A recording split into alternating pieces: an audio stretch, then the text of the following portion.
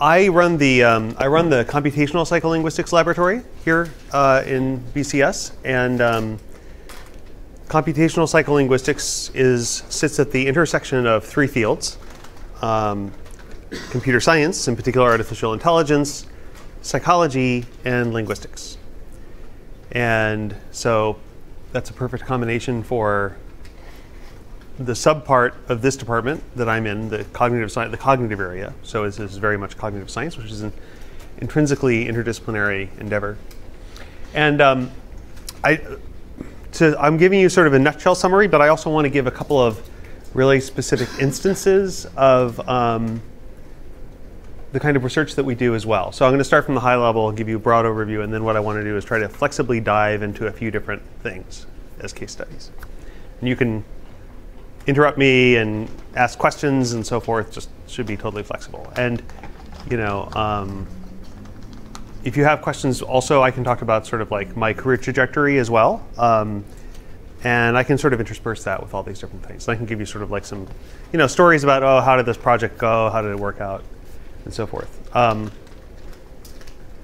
Actually, before I start into the details, let me tell you a little bit about my personal background as well, because it's people take different trajectories in their academic careers, and some people take it's very direct, that you know exactly what you want to do from early on.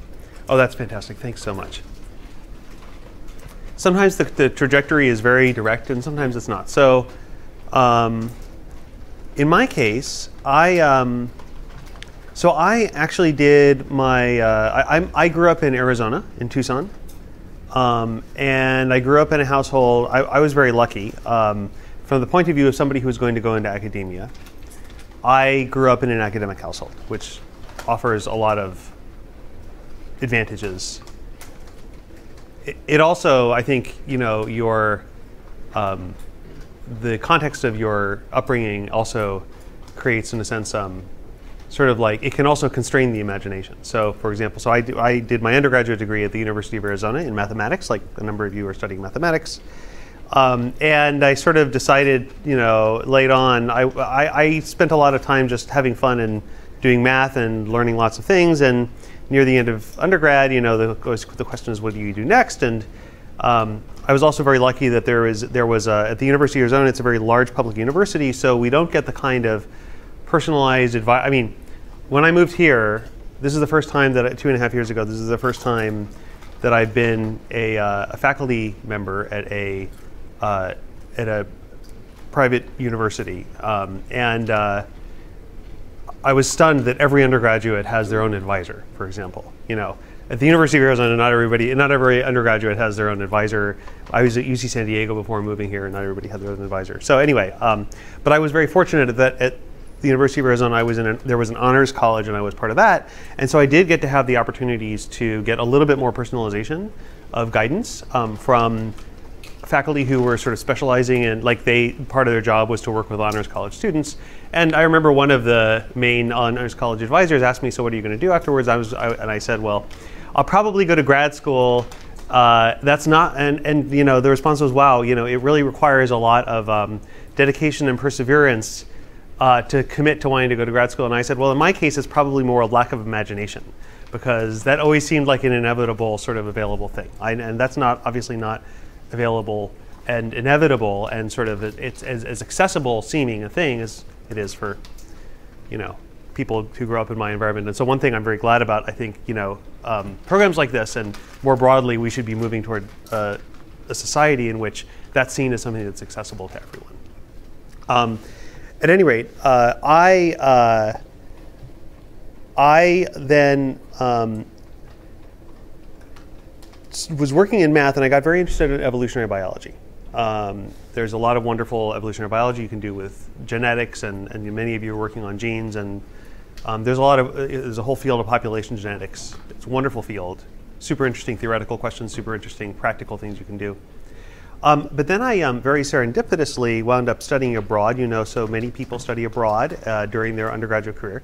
And I very serendipitously went to Singapore for a year. And in Singapore, I started studying Mandarin. And I completely fell in love with learning Mandarin. And my classmates were largely Japanese because this was a time when the Japanese economy was not doing very well. And so it was a very popular thing to do in Japan to, once you finish your college degree, since it's harder to get a job than it used to be, you could go abroad for a year. If you go to Singapore, it's a pretty similar, like it's also a sort of very industrialized country, so very easy to adapt to. Everybody speaks English, and then if you're learning Mandarin, you're learning 2 languages at once. So lots of Japanese classmates. So I completely fell in love with learning Mandarin. I also got very interested in Japanese and just sort of more generally that activated an interest in the differences in language, the differences in cultures around the world. And I spent a couple of years between undergraduate and graduate school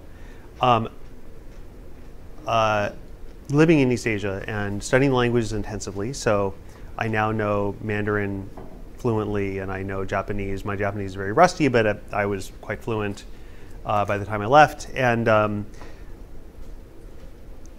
that was an amazing experience, but also it sort of transformed my intellectual interests, which I was already interested in, the distribution, like variations across space and time in organisms, but I got extremely interested in human variation and in space and time, and in particular the role of culture and language.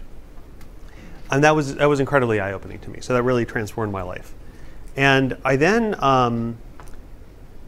I decided to start a PhD program instead of in evolutionary biology, which I probably would have done otherwise.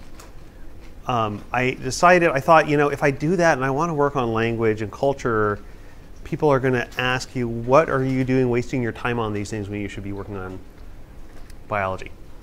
And so I decided to start a PhD program in anthropology instead, where I thought I could merge my interest in evolution and language and culture, and it seemed like it could all work out together well. So I started a PhD program at Stanford, and when I got there, I had never taken a class on language besides like language study classes. I had never taken a linguistics course. I had never taken a course on the cognitive science of language or on artificial intelligence of language. None. But I thought, when I got to grad school, I thought I should probably learn a little bit. And so I took a couple of courses in the linguistics department, and it just so happened, and I did not know this when I decided to go to Stanford, it was very serendipitous again, that Stanford was one of the top programs in linguistics in the world, like MIT is in linguistics, one of the top linguistics programs in the world. So I was very fortunate. I sort of got this like immediate entry just really fortuitously. And I started studying linguistics, and I loved it because I thought, wow, this is, I was interested, so humans we're a unique species, in a lot of different ways. Language, of course, is a massively prominent signature unique thing that we have. But more generally, humans we are, maybe some of you have read the book, The Symbolic Species by Terence Deacon. So we are symbolic organisms. We generate symbolic thought. So our internal mental lives are symbolic. Largely, maybe not exclusively. We also have like non-symbolic mental imagery and so forth. But symbolic thought is a very important part. Reasoning, sort of creation of content, those are all symbolic activities. And we also externalize symbolic content. And that ranges from gestures, which there are cross-cultural differences in gestures, of course, in terms of the meanings of various gestures. And that shows that they have some kind of symbolic-like content. Also, for example, just think about the nonverbal street sign repertoire. So there's symbolic content, or the representations of, like if you think about religious ceremonies, all of these things invoke symbolic content. This is central. Symbolic mental activity, both internal and external, is central to what we are as a species. And this is very different from what we see in any other species, really, where there may be tiny vestigial is the wrong word because that sounds like leftover, like sort of embryonic form of such type of activity, but it doesn't dominate our lives, dominate life for any other organism the way it does for us. And in my view, language is because of this confluence of what it is to be human, and the fact that also, of course, we are in terms of our ability to reason in sophisticated ways about the world, we can engage in intelligent activity. We don't always engage in intelligent activity, but we have a capacity for intelligent activity, both as individuals and as groups, that is really very different, and in some ways superior, but not necessarily in all ways superior to other organisms. And so the characteristics of our minds are very important to understand.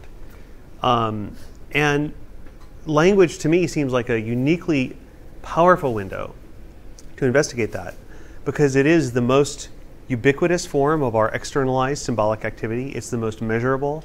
It's the most recordable. We have it in abundance in our daily life, in our environment. And it's different. It's not universal. There are differences in the forms of languages. So it's also something that's both unique to us, but also in very important characteristics it's learned. And so to me, language is just an absolutely wonderful place to be, both because I love language and because I think it's actually a great inroad to studying cognitive science, to studying the human mind.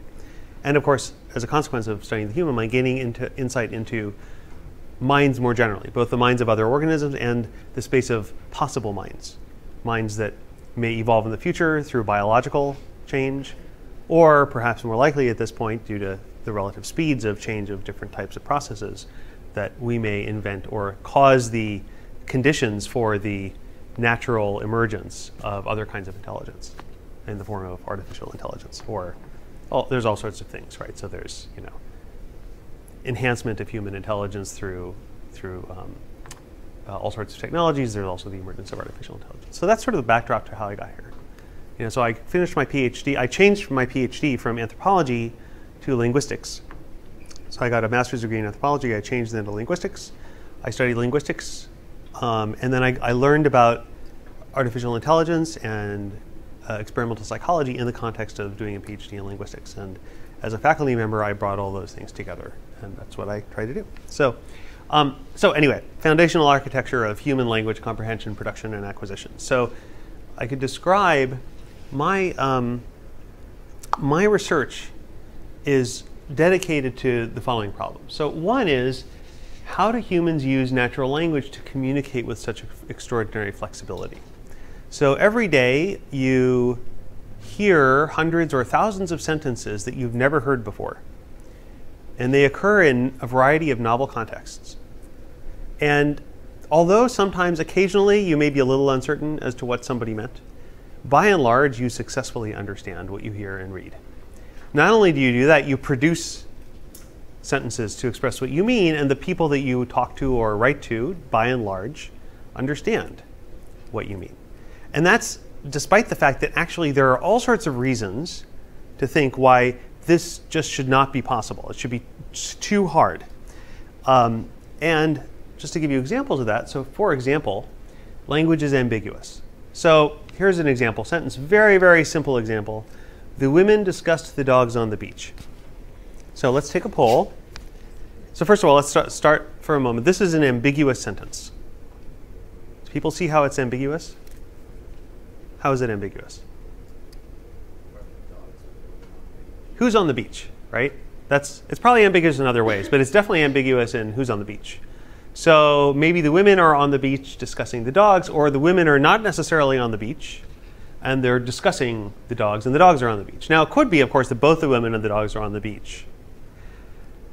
And that's actually distinct from the question of the ambiguity of the sentence. So the ambiguity in the sentence is an ambiguity in what the speaker is committing to, right? So there's a version of interpretation of the sentence in which the speaker is committing to the women being on the beach. And there's a version of the sentence in which, interpretation of the sentence in which the speaker is committing to the dogs being on the beach. But there's actually, I think, if you think about it for a moment, there's no version of the sentence where the speaker is committing to both. So, take that for a moment. Hopefully that seems intuitively right. Now let's take a poll.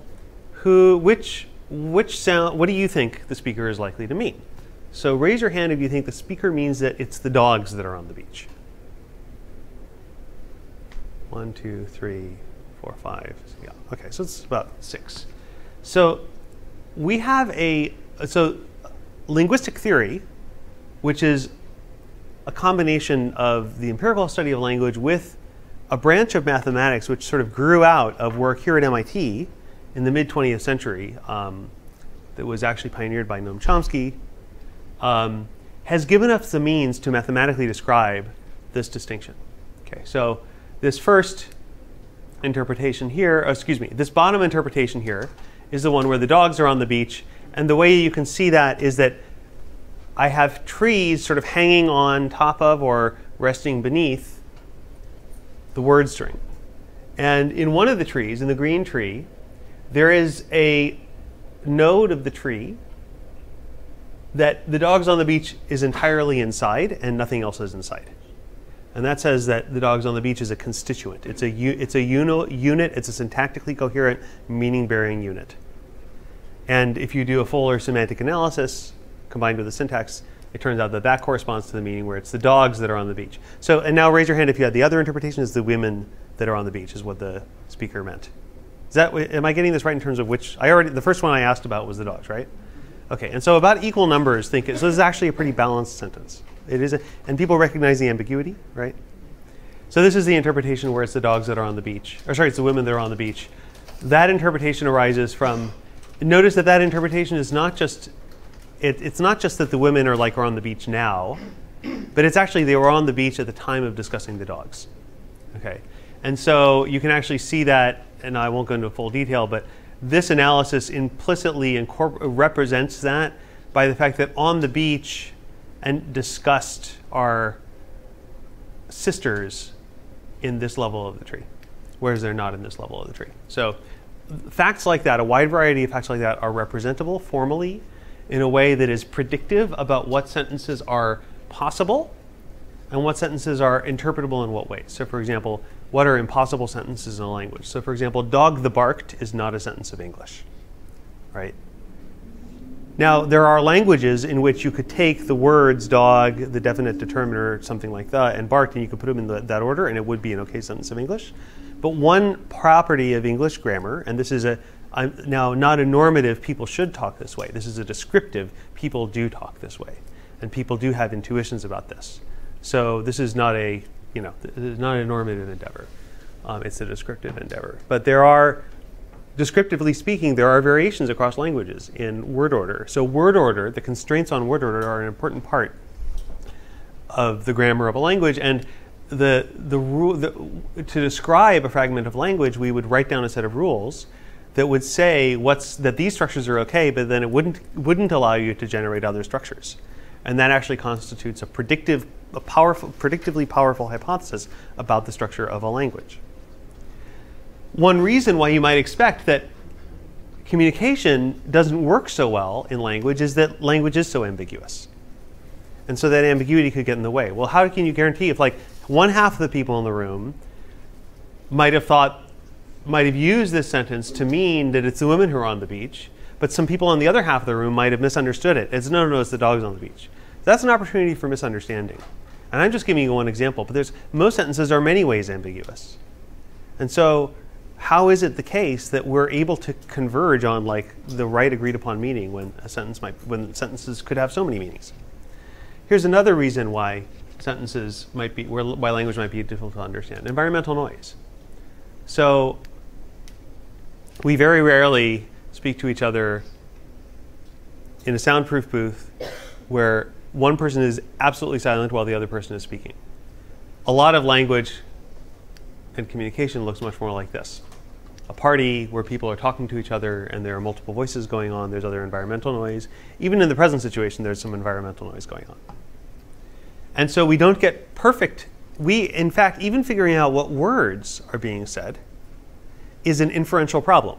We have to infer what words are being said from the ambiguous spoken language, the acoustic input for spoken languages, or the signed input, the manual input for signed languages.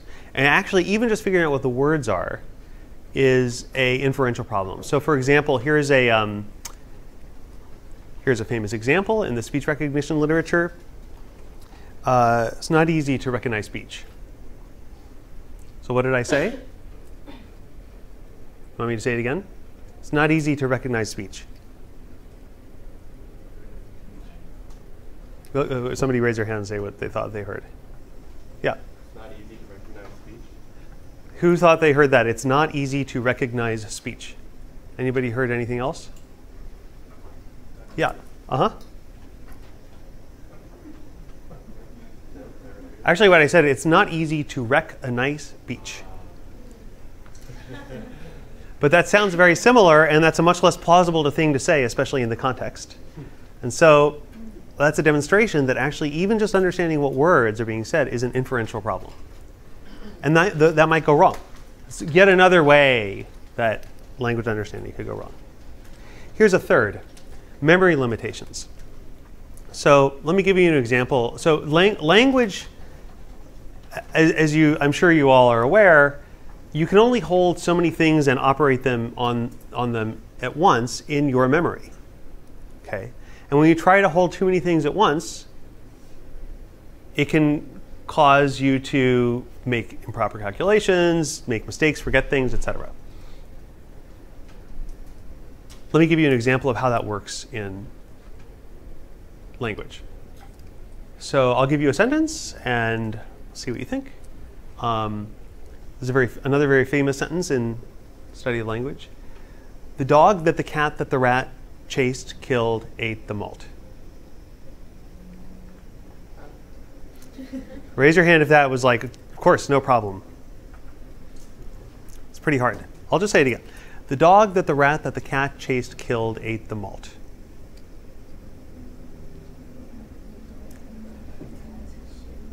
Okay, let me make it easier for you. Let me rearrange the words. It's the same meaning. The dog that was chased by the rat that was killed by the cat ate the malt. Sorry, I got that wrong. Yeah, that's why. Yeah, I should have. It should be. Sorry, I got it wrong. The first sentence. Let me change it around. The rat that the cat that the dog chased, killed, ate the malt. That's better. Still hard, right? The rat that the cat that the dog chased, killed, ate the malt. Easy now, right? No, still. Sorry. The rat that the cat that the dog chased, killed, ate the malt. Is that easier? No, it's still hard, right? Yeah. It's not a speed problem, it's a memory problem. So let me reorganize the sentence. The rat that was chased by the cat that was killed by the dog ate the malt. Yeah, Better, right? Okay. They actually mean the same thing. And just to demonstrate that, so once again, it was that the rat that the cat that the dog chased, killed, ate the malt. The rat that the cat that the dog chased, killed, ate the malt. The cat that the dog chased. Fine, right? The rat that the cat killed. Fine, right? So the rat that the cat that the dog chased, killed. Fine. You see there's two patterns, I'm just sticking them together. But it's hard because you have to remember all those nouns at the beginning, dog, cat, rat, cat, and dog, and then associate them with the right verbs in order. Whereas you just have to hold them all at once and then discharge them one by one as you associate them with nouns. Whereas if I turn it around and I say the rat that was killed by the cat that was chased by the dog ate the malt, you get to do those associations one by one. And it's still not that easy, but it's vastly easier, right? And you sort of feel like you have some hope of understanding what's being talked about. Once again, those two sentences basically mean the same thing. It's just active versus passive voice. In that context, it completely changes the ease of understanding. In the general case, of course, that's in a totally, you're focused on the one sentence. But actually, I'm sure in most situations, you're doing other things at the same time as you're doing language understanding. You're also trying to, recall, keep in mind, somebody's phone number that they told you, or where you're walking to. There are all sorts of other things you're doing at the same time. And so your memory resources that are relevant for all sorts of cognitive activity are actually implicated in language processing. And overload of that is entirely possible. So that's another reason why language understanding may fail. And finally, incomplete knowledge of one's interlocutors. So it's actually this, and by what I mean by that is that you don't know everything about me, and I don't know everything about you. And when I say everything, I mean everything. Every aspect of your knowledge, mental state, intentions, beliefs, and so forth, goals. In fact, this is a necessary condition for it to be even meaningful to talk about communication. Because if you knew everything about me, including all of my plans, beliefs, goals, and knowledge, then you could predict everything I would say. And I might as well not say it. So in fact, I could not provide you any information by saying it, because you would already know. So in fact, it's actually this discrepancy in knowledge states, incompleteness of knowledge about each other, that makes communication meaningful. But it also creates a challenge. If we have no overlap in knowledge, then for example, you don't know when I use the word cat what it means, right? So there are conventionalized features of language that make it necessary that are relevant for understanding. But there's also contextual features, right? So, for example, you need to take into account the fact. So, for example, if I say, the projector looks like it's getting hot, in order to figure out what I'm referring to by the projector, you will take into account the fact that we're in the same room and that we can see the same things in our visual field, and so forth. And so that partial shared knowledge is going to help you interpret what I mean in context. And so the less complete our knowledge is of each other, the more opportunity there is for misunderstanding. So for example, if I refer to the third student to join my lab since I moved to MIT, you probably don't know who I'm talking about, because that's a case where I have knowledge of the domain and you don't. And that places and of course, but I don't know exactly. Maybe one of you does know who that is. So I'm not sure, but I can make a guess. So we have to, and this uncertainty about what knowledge we share and what knowledge we don't share both governs what's worth talking about, but also it governs whether we're able to understand what each other means. So these are the central questions about how do we actually succeed so well at this use of language for communication in the face of all these challenges. And the other half of this is, how do we acquire the knowledge that allows this communication to be possible? That is, how do we go from knowing nothing, knowing no words, not knowing the order of syntactic constructions, not knowing these things about the particular language environment that we're in, to knowing it? Do we start off at 0? We probably start off at a lot more than 0. The more than 0 that we start off with is that we have human minds. We don't have, MacBook minds or rat minds or paramecium minds and so forth. We have human minds. And that's a massive starting point, but there's still a lot to learn in any particular setting. And languages change over time. So it's not even the case that there's sort of a fixed inventory of languages around the world and it's just guess which language you're in. It's actually construct the language out of the infinitely possible set, infer what the language as a whole is out of the infinitely sized set of possible languages. So this is what I work on. And I work on it by trying to bring together a number of key things. So I talked to you about the mathematical descriptions of language structure, which I studied. I was absolutely energized by when I first encountered them in Stanford, and I continue to use them today. So there's this rich and there's a linguistics departments, in particular the very highly active area of research in linguistics departments called generative linguistics. Generative grammar gives us mathematically precise descriptions of language knowledge that predict what forms will be possible in a given language, what meanings they might have. And each mathematical description itself is a scientific hypothesis about a language that's being studied.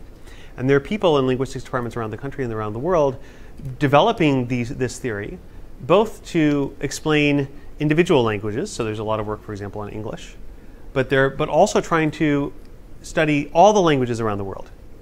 The vast majority of languages have been studied far less than they should be. Does anybody know about how many languages there are in the world? So just take a guess for a moment. It's about, sorry? 6,000. Yeah, there's 6,000 to 7,000 languages in the world. Yeah. And the vast majority of them have been studied far too little, and we know far too little about them. And they are the repository of knowledge information for us as scientists and as members of our species in order to understand what the variety of ways it is possible to be human includes. And so there are people around the world who are engaging in developing this theory, both to describe specific languages and to understand also what kinds of linguistic structures we do and don't see around the world. Because there's some kinds of things we never see. There are some kinds of things we see rarely. There are some kinds of things we occasionally see, but if we see that, we have to see something else as well in the language. So there's an intensive, rich, articulated structure of possibilities that we're still in the process of understanding. And that plays a central role in my work. I also combine that with computational models. So these are models that draw upon tools from artificial intelligence, machine learning, statistics, computer science more broadly, to try to build explicit hypotheses that are both fittable to data and interpretable as cognitive theories. I combine that with psychological experimentation, where we design experiments, usually behavior experiments, although I'm just starting. I'm very excited to start to do experiments that use brain measurements. In particular, for example, using EEG or MEG to look at the rapid real-time development of the brain response moment by moment as we hear or read language.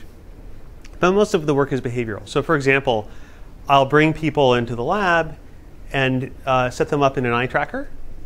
So this is an infrared camera that's recording eye movements.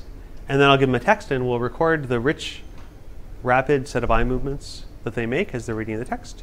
And we extract information from that. So for example, we have a project in my lab that's ongoing that demonstrates that, for example, if you're a non-native speaker, the eye movements that you make reading English carry information about what your native language is, and they also carry information about your proficiency in English.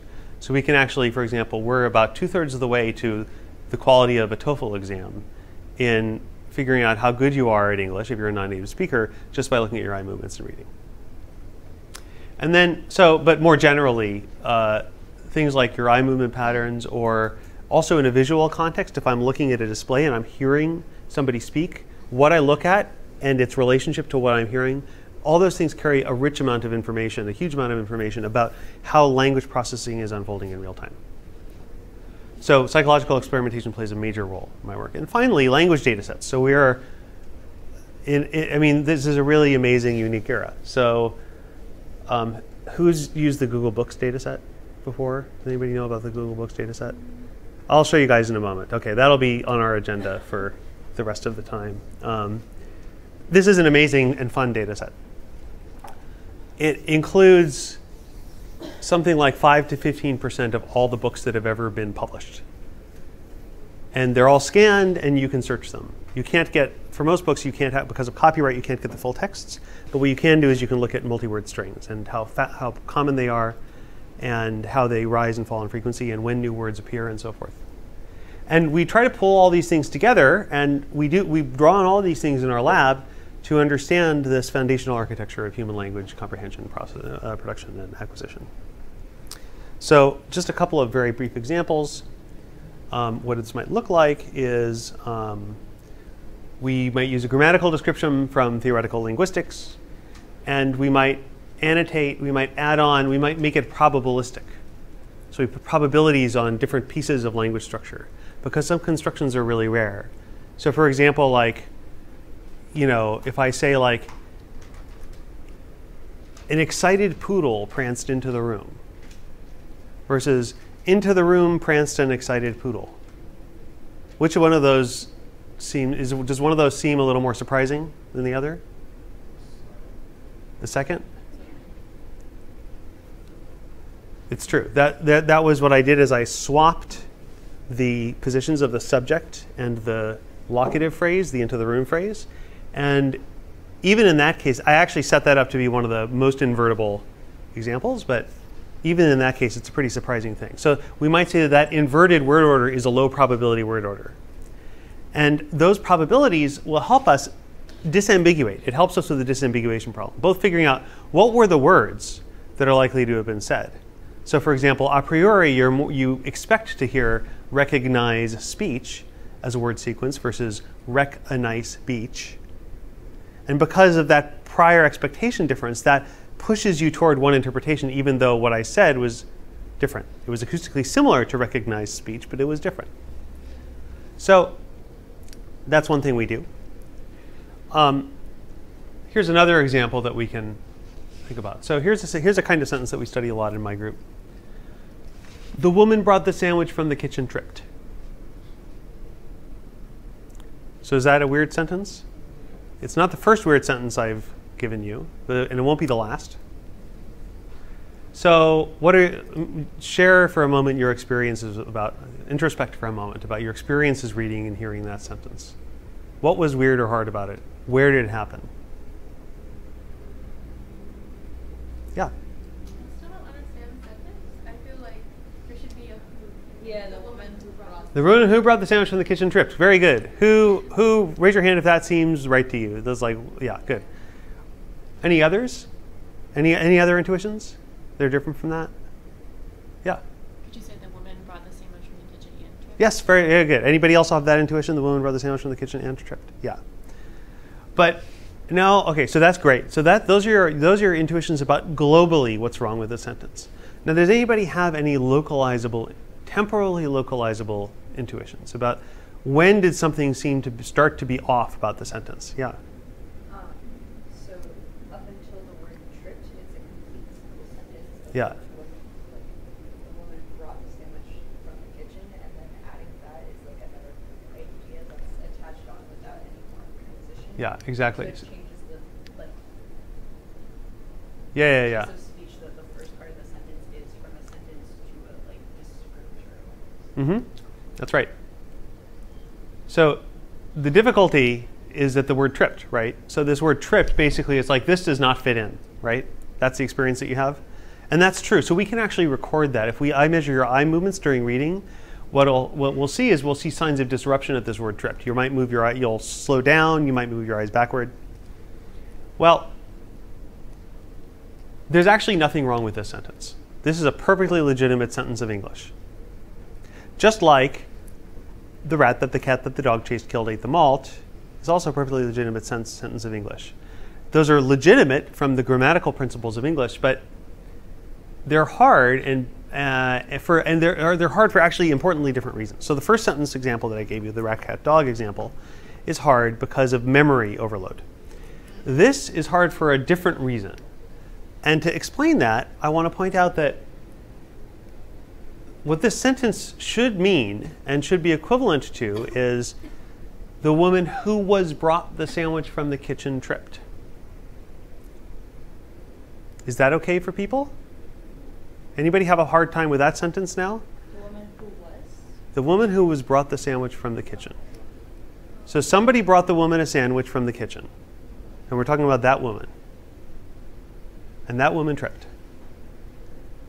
A little weird, especially since you've been thinking about another interpretation of that sentence. So who got that interpretation on first reading? Nobody, right? Oh, you did? No. After first reading of adding the who was. Yeah. After the first reading of the sentence without the who was, who got the same meaning as when I add the who was? Okay. Some people may still be a little skeptical that this sentence can mean something like what I just described. But I'm actually going to change it one more time. Now I want to let's just substitute the word brought with the word given. The woman who was given the sandwich from the kitchen tripped. Anybody have a problem with that? Any ambiguity about what that means? The woman's getting the sandwich, right? Okay, the woman who was given the sandwich from the kitchen tripped. So we're all on board that that is okay, right?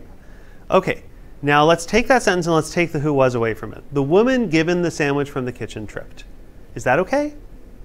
It's okay, right? Anybody raise your hand if you don't like that. It's a little surprising maybe, but it's like, it's okay, right? Meaning-wise. The woman given the sandwich from the kitchen tripped. Okay. So what I've just demonstrated to you is that in this kind of case, where where this is so given is a passive form, right? So the woman was given the sandwich. The woman who was given the sandwich. The woman given the sandwich. In that situation, I can drop the words who was. Okay? So now let's go back to the woman who was brought the sandwich from the kitchen tripped. Likewise, notice that brought, bring unlike give has the property that the past tense form and the passive participle form are the same. So I brought, I was brought, versus I gave, I was given, right? So the woman who was brought, this brought form is a passive form. And as I said before, there's a rule in English that says in that situation where you have this relative clause structure, that's what it's called, that begins with who was, and then it continues as a passive, you can just drop the words who was. And so the woman brought the sandwich from the kitchen is perfectly fine. But what's confusing about it is that there's another much more appealing way to look at that part of the sentence, which is that the woman's doing the bringing, not getting brought the sandwich. And that's actually from a from a structure probability perspective, it's a much higher probability thing to happen. For the same reason that into the room pranced a excited poodle is an unusual structure, just an unusual structure. But figuring out what the sentences are, what the sentence structure is, that's an inferential problem. So what's happening is that up to this point, there's a very strong plausible inference that is actually turns out to be the wrong inference about the sentence structure.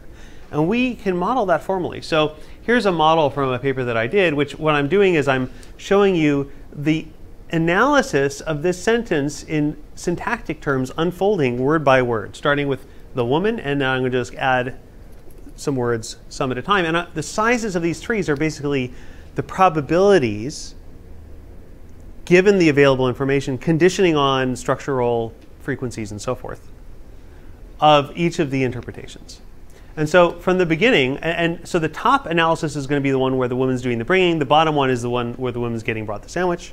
And so it starts off already favoring the bringing, the woman doing the bringing, even though the word hasn't arrived yet. So in fact, actually, this model predicts that if I get a verb dict, it's probably going to be a verb that the subject is that the first noun is the agent of, the one doing.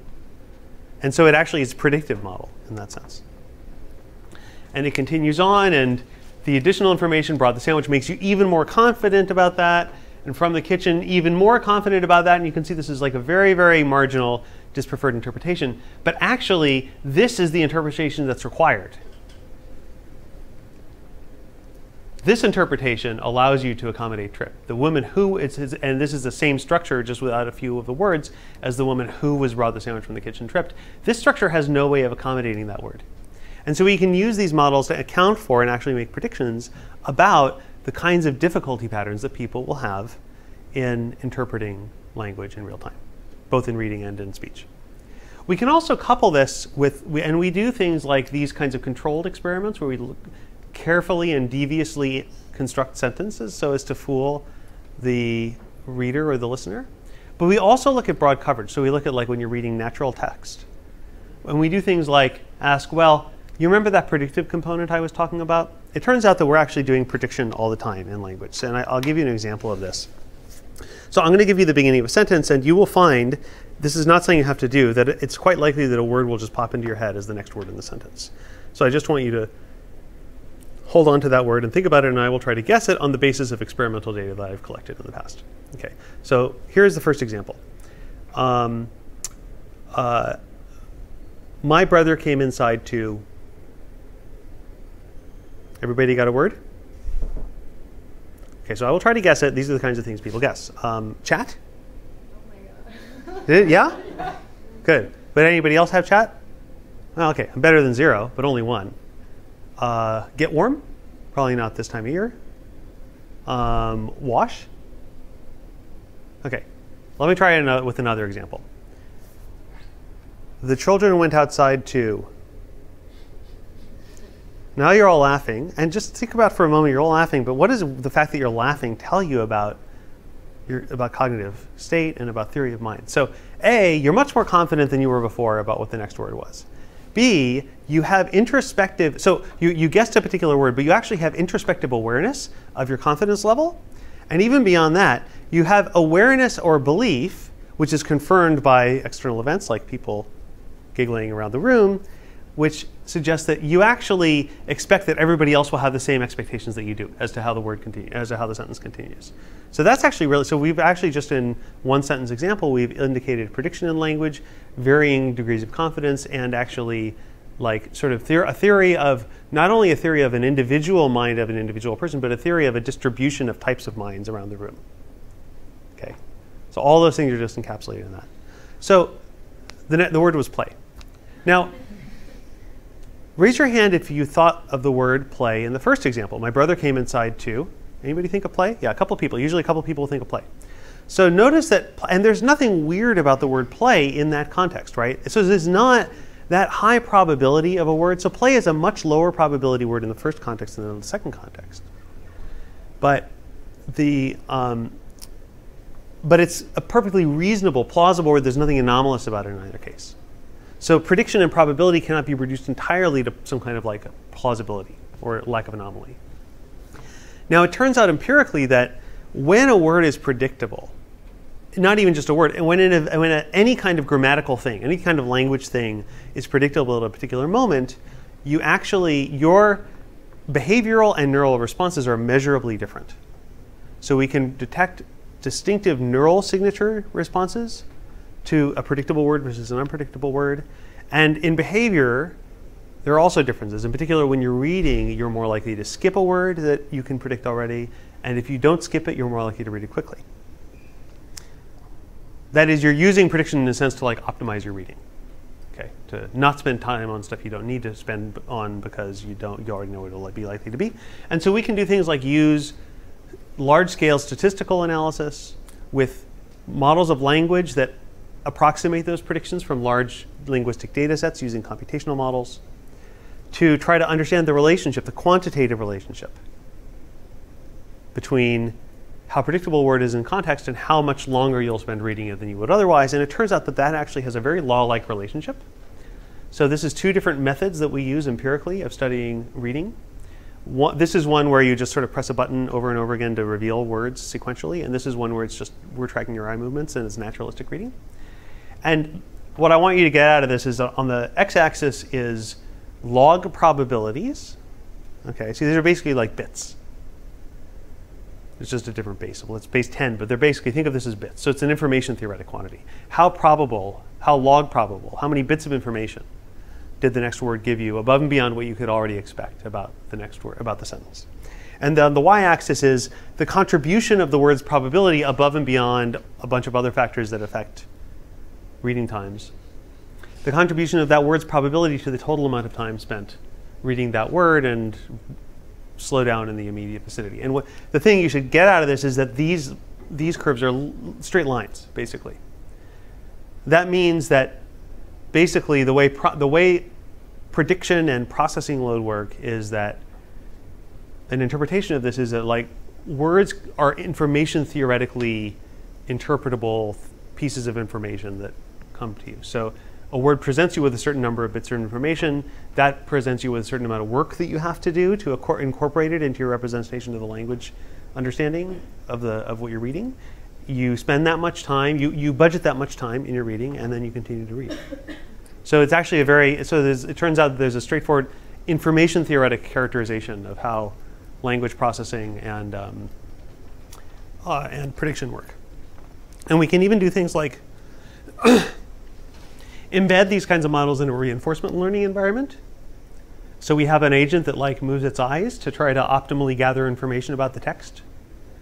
And it turns out that we can then predict, we can derive from simple principles of optimal action in an uncertain environment patterns of eye movement behavior that are signature patterns in humans and are reflected automatically in our model just by sort of building this all up together.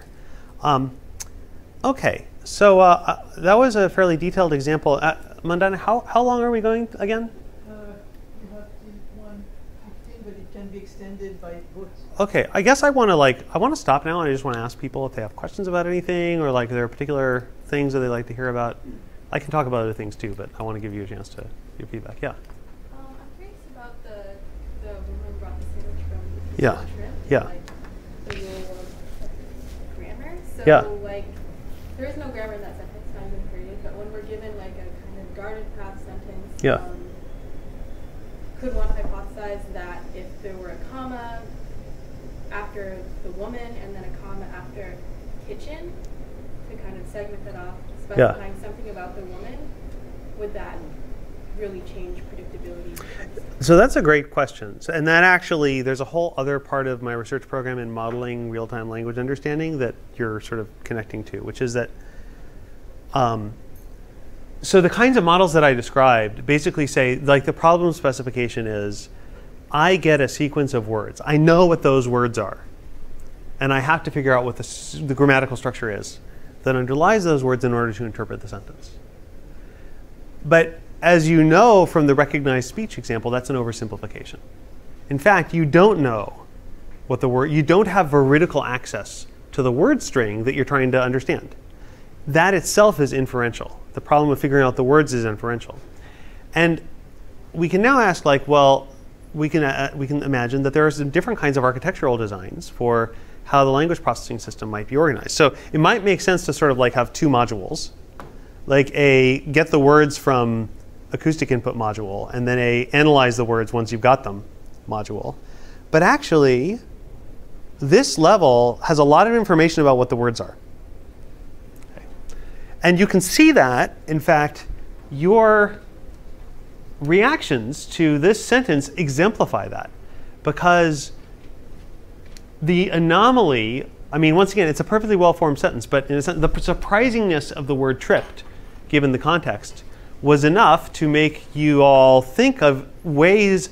Your response was like, it wasn't that, well, that was hard, but I got it. It was like, I think something's missing. And you can think of that itself as an inferential problem and a process. And it's like, it falls into the category of what's often called noisy channel inference. So the idea is we're not going to treat the word string as veridical. We're going to treat the word string as sort of a set of evidence around which our beliefs about what the actual word string was should be probably centered. Okay. And so what that means is that if you can find a word string that has a much more natural, higher probability analysis and interpretation than the actual word string, then you might come to believe maybe it should have been that string instead. And how could it have been another string instead? So it might be that I misremembered some of the previous words that I read. It might be that the speaker made a mistake. If you're thinking about a child learning language, that might be a situation where the child says, maybe my thoughts about how the grammar works are wrong. So there are all sorts of degrees of freedom that can be pushed around in this kind of noisy channel inferential problem. And so we actually do a lot of that kind of noisy channel modeling where and in fact, I think that is going on all the time. And one thing you'll notice is that if you actually go and look at transcribed speech, it's much more errorful than anybody ever remembers. And so my view is that the kinds of effects like, oh, the word should have been there, that you have reading sentences like this are a consequence of an error correction mechanism that is always happening in comprehension. And that is part of the story of robust language processing. That's part of the solution to how do people do this so well, is that we have these error correction mechanisms. But they can they actually, when we get something weird that's carefully designed, it can force a hypothesized error to pop out even when it's not actually necessary by the grammar of the language. So that's great. Yeah. So if you do a study in one language,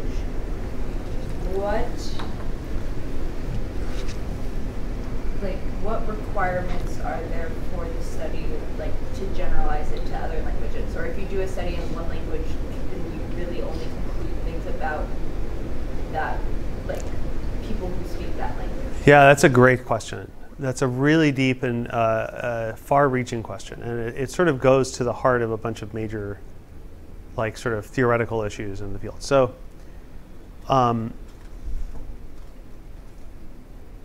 there's a lot of things to say about that. So one is that, of course, we all start off as essentially the same when we're infants, regardless of what language or context we're exposed to. So you can take an infant from anywhere in the world and put them anywhere else in the world. And as long as they're taken care of and spoken around, then they will learn the language in their environment. And so there's no sort of genetic variability. I mean, there are some disorders that are genetic disorders that affect language, but setting that aside, and they affect all languages, not just one particular language. But there's no sort of genetic predetermination or predisposition to certain languages over others, as far as we know. There are some very sort of corner cases which people have hypotheses about, but to a first order approximation, there's no variability that way. But there's massive variability, of course, in the actual languages. Now, if we go one step further, a natural hypothesis, so that's about the possible language structures that can be learned. All humans have the potentiality to learn all languages. But there's a slightly different question, which is what about the relationship between the language structure and the architecture of understanding, the understanding mechanisms? And of course, once again, from an ontogenetic point of view, we all have the capacity to become proficient understanders of any language. But that's a different question than like, is the gross architecture of language understanding describable in common terms for different languages? So let me give an example of where some people have proposed that it might be really different. So in languages, verbs, there's a lot of action that involves verbs. And what I mean by that, of course, verbs describe actions, but actually what I really mean is that verbs have a lot of syntactic content to them. Different verbs like to have, some verbs don't want objects, some do. Some verbs want multiple objects, like the word give, like give somebody a book. Many verbs don't. There's all sorts of other things to say about verbs. Some introduce complement clauses, like I think that. But you can't say like I break that. Like, I think that it's raining. You can't say I broke that it's raining. So verbs have a lot of stuff going on there. That means that when you encounter a verb, in some sense, it gives you access to a rich range of information sources about what else you haven't seen in the sentence yet. But language is very dramatically in where in the sentence verbs occur. So the most common word order is actually for the verb to occur at the end of the sentence. The second most common order is for the verb to occur in the middle of the sentence like it does in English. And then a non-trivial number of languages, but a minority, maybe 15% of languages in the world, have verbs at the beginning of the sentence. For example, Irish is an example of that. Arabic, classical Arabic is an example of that. One might imagine that languages with verbs in different places have very different processing architectures. Alternatively, one might imagine, no, the processing architecture is actually best described as highly uniform across all the languages of the world. And what we need to do from a theory development point of view and from a computational instantiation point of view is to sort of work out, here's what the architecture of language processing looks like for any language, sans anything that we say about the particulars of the language. And then if we can figure out what that's like, and we can say, give me a grammatical description for any language, I can plug it into that architecture and out will pop a set of predictions about how understanding unfolds in real time. So that's the space of possible hypotheses. I tend to think that the latter, there is a universal architecture of language processing, and that then that interfaces with the basically like the particularities of the language. That's probably, like, my bets are on that, but it's really open in a lot of ways. And just to give you an example of the kinds of challenges for that kind of proposal, a language with verbs at the end. So German is an example of this that's been studied a lot. German has verbs at the end, and famously, and Mark Twain wrote about this, it's like it's painful to read a long German sentence because you're just having to remember all that stuff in memory. You get everything in the sentence except what happened because the verb is at the end. And you have to remember all that stuff and then finally integrate it with the verb at the very end. But that actually, it turns out empirically that German speakers are actually better at some of these, the dog, that the cat, that the rat, or the cat, that the rat, that the cat, the dog examples. German speakers are actually better at those examples than English speakers. And maybe it has to do with the fact that they have more practice in maintaining those relationships. So should we think about that as a language-dependent architecture for understanding, or should we think about that as an architecture where there's some memory itself is shaped? There's a universal way to describe the way memory works in language processing, but the structure of memory is then shaped in a contingent way by the structure of the language and the kinds of experiences the language user has. And so, actually, we're working on a kind of theory like that these days. That's one. In fact, the relationship between these kind of probabilistic effects and these kind of memory effects, in my view, is one of the major frontiers for our field. Yeah, a great question. Yeah. Yeah, I have a question referring to the eye tracking experiment in the paragraph. Because I'm not sure if all the sentences have that type of like certain level of ambiguity on them. But I also wanted to know, have you also seen different things, because you mentioned that you can detect by the pattern of their gaze if they're like fluid or non-fluid. Right. Yeah. They focus on certain words. But other than like the particular words you would like them to focus on, have you seen like words that involve emotion or harm or something like that make people stop and go back? That's a good question. So I haven't worked on that myself, but I have a couple of data points about that. So One interesting thing, I have a former colleague who works on, he's done work on like reading of politically oriented language, and so like he has like self-identified Democrats and self-identified Republicans read like sort of stereotypically liberal leaning versus stereotypically conservative leaning passages of argumentation. And so what do you think my colleague finds? What kind of pattern do you think? Something very frustrating or something. Do they read something of the other? Like It's like an experiment. It's factorially designed. So sometimes you're randomly assigned, like you come in as let's say you're a self-identified Republican. You're randomly assigned to read either liberal-leaning passages or conservative-leaning passages. going back a lot. It's like So the result, the first order description of the result is that basically people spend less time reading stuff that they disagree with. yeah, they just skip over it. Yeah. So that's a little related to stuff you're asking about. Emotionally charged language I haven't ever worked on, but there was one other thing I wanted to mention, which is I'm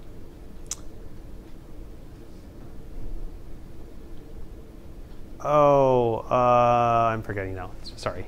Yeah. But people are interested in those questions. Yeah. Like also, another thing that happens when you read is your pupil changes size.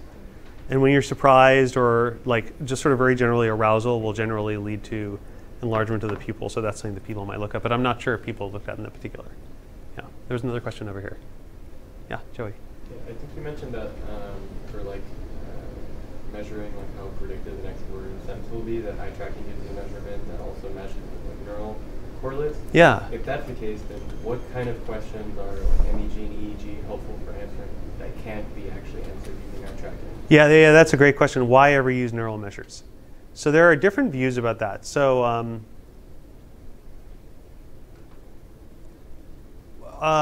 there are several different things that studying the brain in language in the brain rather than studying language and behavior can give you potentially. So one, of course, is spatial localization. So the thing to start with, conceptually the thing to start with is that behavior is a very low dimensional signal when we're looking at something like reading, say, or even just like where you're looking on a screen as you're listening to a text. So reading tells you, it may just be as low dimensional as how long did you spend on each word, but it might be something richer, which is like, well, you get something like, in fact, you get a data set which looks like this for each sentence. So this is actually a very high dimensional rich signal, but there's a lot of randomness in what people do. Even given what you want your eyes to do, the motor command is noisy. And so there's a lot of randomness in this whole thing. And so really we use a very low dimensional reduction of it traditionally to analyze. And we're sort of interested in what can we pull out of this beyond that low dimensional reduction. But you only get a few dimensions, like for example, how likely are you to skip the word altogether without looking at it? If you look at it, how long do you spend reading it the first time you look at it? How likely are you to move your eyes backward rather than forward after you look at it for the first time? It's sort of like those three things plus a couple of other things. There's a few other things, but it's a low dimensional signal. Scanning the brain is an insanely high dimensional signal, right? It gives you many, many dimensions. As many dimensions as you have electrodes, if you're doing an EEG or MEG, and with fMRI, you get as many dimensions as you have voxels. And that's in each time slice. So it's a very different kind of data. And the thinking is that, so there are two advantages, potentially. So one is spatial localization. You can ideally figure out where in the brain things are happening, not just with behavior. You can see what's easy and what's hard, what people are attending to at a particular time. You can get spatial localization. You can also sort of get temporal localization about what's going on internally, not just about when people respond behaviorally. And that temporal, that's with fast time slices with EEG and MEG. But so those where and when questions can be important. But there's another thing that you can use the high dimensionality of the data for, which is to try to figure out which language processing phenomena are more like each other and more unlike each other. Under the logic that if a brain responds in a grossly similar way to two different things, maybe it's treating them in similar ways.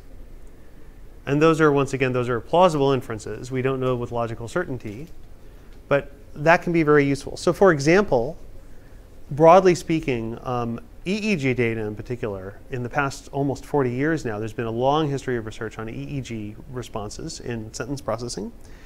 And one major result out of that is that the brain, in general terms, has distinct patterns of response to encountering a semantic anomaly to a grammatical anomaly. So if you read,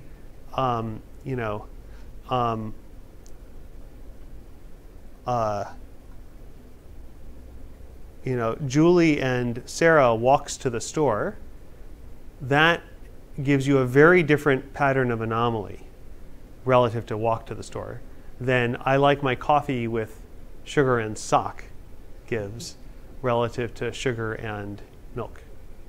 So those are things that you can use neural methods for. Yeah, I have another question, sorry. Do the subjects expect a question afterwards, or like would that harm their like free casual reading? It depends on what we're doing, but in a lot of cases, yeah, we ask questions in a lot of our studies for a couple of reasons. One is it's actually just to maintain attentiveness, so that people can't just zone out, because then, so in fact, actually, here's another cool thing you can do with eye tracking, is that you can actually tell when people's minds are wandering. So like you have the experience of like your mind wandering while you're reading something boring. So that's detectable.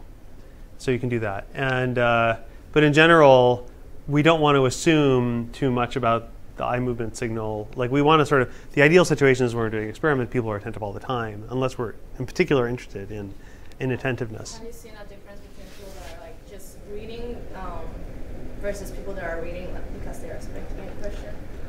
Yes. Yeah. So in terms of the work that I've been involved in, the clearest example of that is probably we have people read in different ways, and we see how it affects their eye movement. So, for example, we ask people to proofread versus regular read, and there are different kinds of proofreading. So there's proofreading of like looking for typos that create words that, like just non-words, but then there's also proofreading for typos that a spell checker couldn't catch.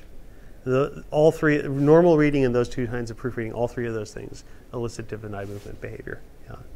But sometimes, of course, we're also interested in the relationship between people's eye movements and what they did and didn't figure out about the sentence. And so we're particularly interested in those cases in looking at the relationship between the eye movements and the question answering behavior. Yeah.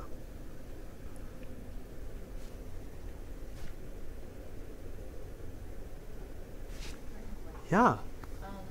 So what about people who are like bi or trilingual, when even if they are proficient in English, when they're proficient in another language as well, does it look different when they read?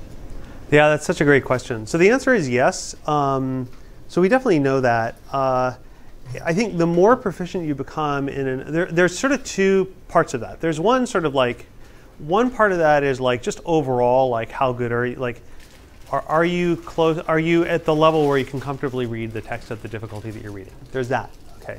So that we get signal on that, and you actually, signature effects from your native language do show up. So for example, languages vary in whether they have determiners, also called articles, like and the. English has them, Western European languages generally have them, Eastern European languages don't, East Asian languages generally don't. There's a lot of variation. In languages that, for native speakers of languages that don't have determiners, tend not to look much at determiners in English until they're quite proficient, which makes a lot of sense. Unless you've gained a high level of proficiency, you're not, the meaning contribution of versus the is quite subtle, and it's not like, you can't point to it. It's a contextual property. It's a property of the relationship between the thing that you're talking about and the broader context. It's a very subtle thing, and so it takes a while to master that, and people seem to ignore it if you don't already have a high level of command. So that's part of it, but there's another question, and let me do one last poll. So I'm going to give you another ambiguity, and I'm going to get your intuitions about it. Okay, so this is a real experiment. I don't know how this is going to turn out. This will be interesting. Okay, let me give you a phrase. The daughter of the colonel who was on the balcony. That's ambiguous. Who was on the balcony? So just think about which sounds more likely to be the case. Was the daughter on the balcony or the colonel on the balcony? So raise your hand if you think it was the daughter. Raise your hand if you think it was the colonel. Okay, now most people thought it was the colonel. Raise your hand if you thought it was the daughter. Are you, so I know people vary a lot here in native language. So what are your native languages? Nepalese. Oh, that's so cool. Oh, that's awesome. Arabic? Arabic? English. Okay. That didn't work very well. So it turns out, that, now do we have any native Spanish speakers here who are, okay, great. So what about like native other Romance language speakers? Any other native Romance language speakers? So it turns out, let's do it. Now what I want you to do is if you fluently speak another language in your head, just translate that sentence word for word into your native language. Just think about it. What was the sentence again? Now ask who's on the balcony in your native language. So raise your hand if it's the daughter. Did anybody switch when they did that? Nobody did. Darn. Okay. Because it turns out if you do this in Spanish with native Spanish speakers and English with native English speakers, you get different preferences. So in English, the preference is that it's the colonel who's on the balcony. In Spanish and in actually many other languages, Russian, German, Dutch, many languages that have been studied, it's the daughter who is on the balcony. Now there are some languages, and I don't know actually how do you say that in Nepalese? How do I say that? Yeah.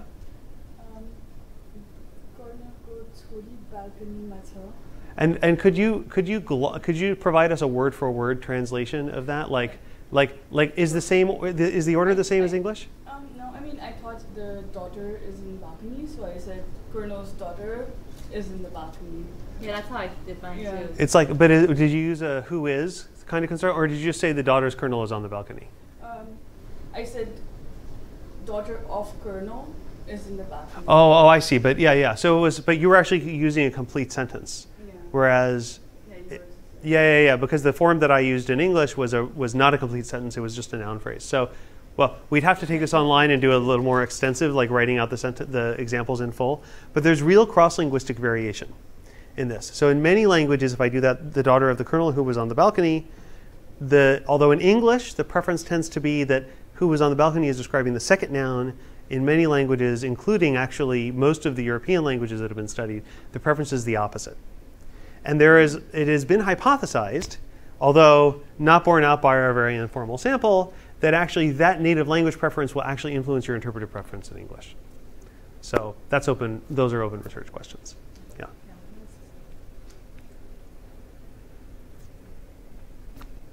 These are great questions. Great. Well, I expect you all to now join Cognitive Science of Language graduate programs. Well, yeah. Anyway, this has been a real pleasure. Thanks.